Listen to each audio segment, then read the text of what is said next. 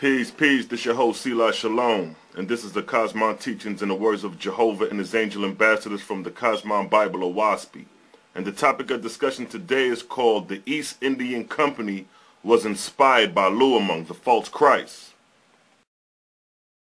Now, a quick Wikipedia about the East Indian Company states, London merchants presented a petition to Queen Elizabeth I for permission to sail to the Indian Ocean. The permission was granted, and on the 10th of April, 1591, this time they succeeded. And on the 31st of December, 1600, the Queen granted a royal charter to George Earl of Cumberland and 215 knights and burgesses under the name Governor and Company of Merchants of London trading with East Indians. For a period of 15 years, the charter awarded the newly formed company a monopoly on trade with all countries east of the Cape of Good Hope and west of the Saints of Magellan. Sir James Lancaster commanded the first East Indian Company voyage in 1601.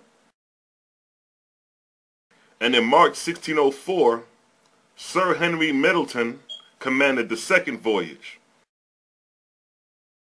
So here you could see it was Queen Elizabeth I that gave the permission or the go for this to occur. Now, the inspiration for this whole thing was inspired by Looeamong, the False Christ. So that means Queen Elizabeth I, Sir James Lancaster, and Sir Henry Middleton were all under the inspiration of Looeamong and his host of angels. As stated in the Book of East, Daughter of Jehovah, chapter 14, verses 5 through 14, where it states, verse 5, and yet, on the other hand, Looeamong, the false Christ, had taken advantage of all the other three false gods. He had found mortal emissaries in Britain, Western Europe, whom he had inspired under the name East India Company. The poppy miscent is the sole source of opium. The Honorable East India Company forces Indian farmers to grow them. Opium? Indeed. Most of it is bought up by the company at prices fixed by them and then shipped to China to help turn an entire nation into opium addicts. But why? It's the only thing that we can sell the Chinese in return for the tea and silks that we Europeans have become so addicted to. I think, Gordon, the ladies ought to be spared this lecture. But the Chinese emperor resists. He no longer wants to trade in opium. So, the company decides to wage a war against him. And in this war, it wants Indian sepoys to fight and die. The circle is complete. And we call it the free market. To these he had said, Come, and I will lead you where there is great wealth and most luxurious enjoyment. Behold, ye shall possess the place and overcome the heathen of the rich city. So here you can see it was Looeamong that gave them this inspiration and this idea to go east into India. Verse 6. So Looeamong led them, and they took with them missionaries and Bibles and swords and cannons and warships. And when they arrived in India, Looeamong, through his angel hosts, said unto them, Tell these heathens, ye are worshippers of the Lamb of Peace, that ye have come in love, and for righteousness' sake, and behold,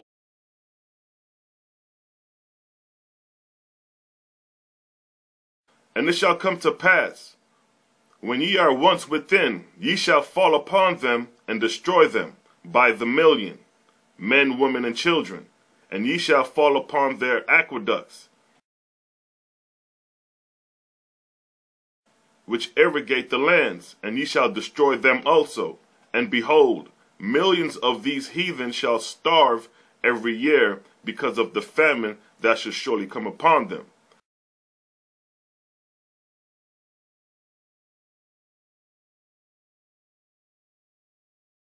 So here you can see again that it was Looeamong that was the driving cause or inspiration behind this whole event of the East Indian Company.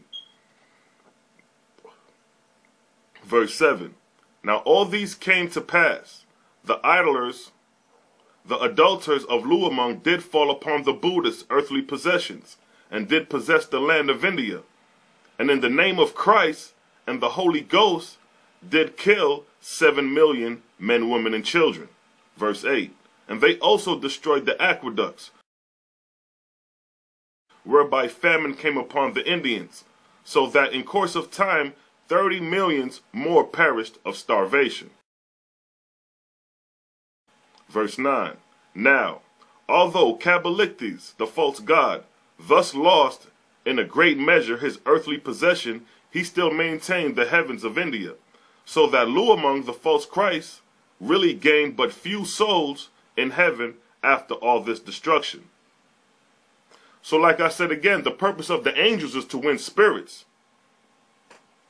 So Looeamong used the Britain, the East Indian Company, to invade India and to possess the land and to take the resources. Now, here's how Looeamong invaded China. Verse 10. Looeamong the false Christ had also led his moral emissaries into China, in hope to possess that country also. He had said to them, Go hither, and enforce upon them the opium trade. The populous Kent is the sole source of opium.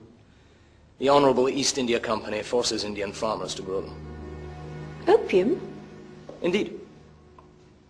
Most of it is bought up by the company at prices fixed by them and then shipped to China to help turn an entire nation into opium addicts. But why? It's the only thing that we can sell the Chinese in return for the tea and silks that we Europeans have become so addicted to. And it shall come to pass that they will become a drunken and worthless people, and ye shall fall upon them, and overcome them, and possess all their country, wherein there are stored great riches. Verse 11. And the adulterers of the false Christ did fall upon the Chinese, and enforced the opium trade, and did also make many of them a drunken and worthless people.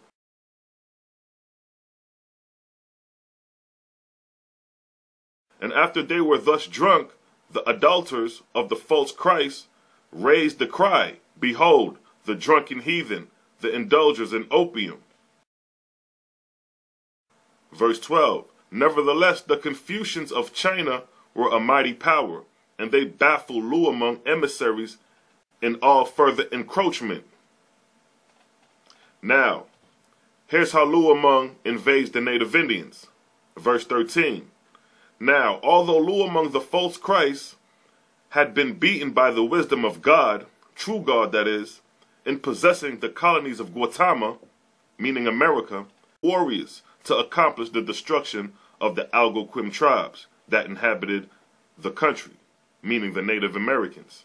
Verse 14. And this also came to pass. The adulterers of Looeamong did fall upon the Algonquins, or Native Americans, and caused 3 million of them to be put to death, men, women, and children.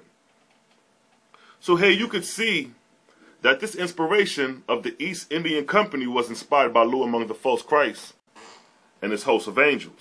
And when the Europeans came to the Indians, the Chinese, and the Native Americans, they came with the Bibles and they came with the cross.